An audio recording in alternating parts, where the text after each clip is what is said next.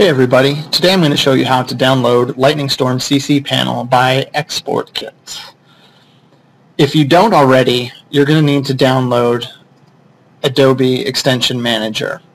Adobe Extension Manager is www.adobe.com/exchange/em_download. I'll give you a second to write that down. Okay, so go ahead and download that, follow the install instructions, and once you've done that, come back over here to exportkit.com/lighting-storm-cc, scroll down the page and find step 1, which is download Lightning Storm Beta.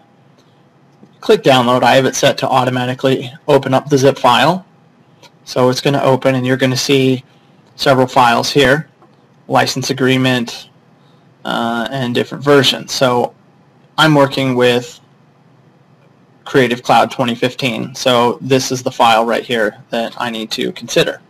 So because Adobe doesn't support third-party extensions, we're going to have to change the name of this.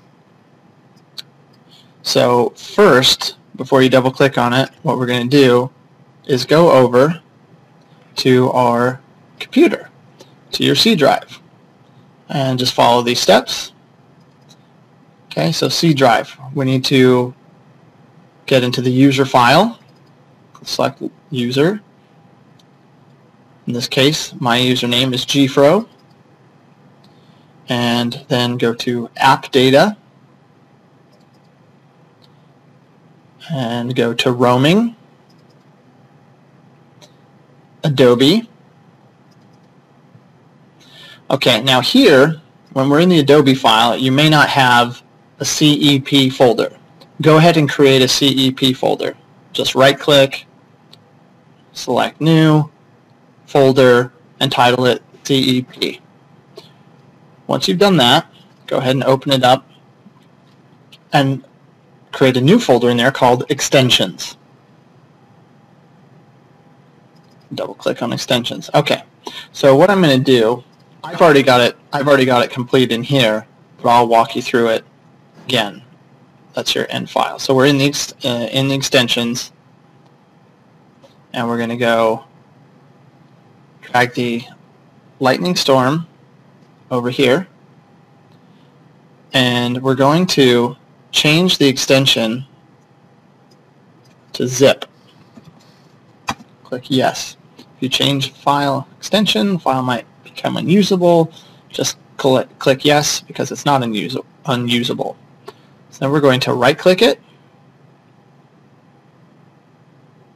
and extract all, and then you'll select your path. In this case, I have it going, so you can see users, gfro, app data, roaming, Adobe, CEP, that's that folder we created. We created extensions, and then Lightning Storm CC 2015.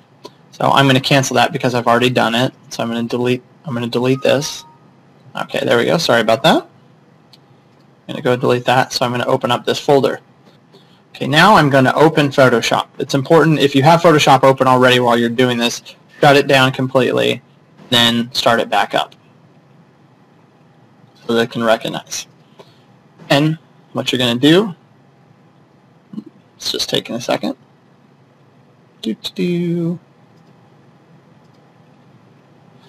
going to go to Window, go down here to Extensions, and you'll see Export Kit Lightning Storm. Open that,